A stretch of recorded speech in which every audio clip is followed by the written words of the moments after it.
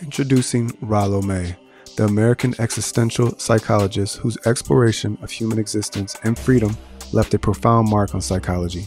Through his writings and teachings, May emphasized the importance of individuality and the quest for meaning in a complex world.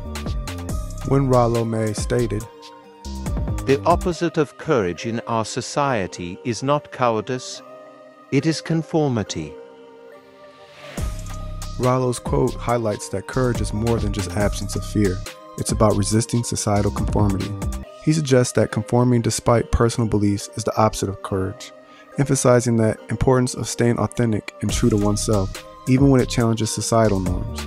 This quote serves as a call to embrace individuality, question norms, and have the courage to be oneself in a conformist world.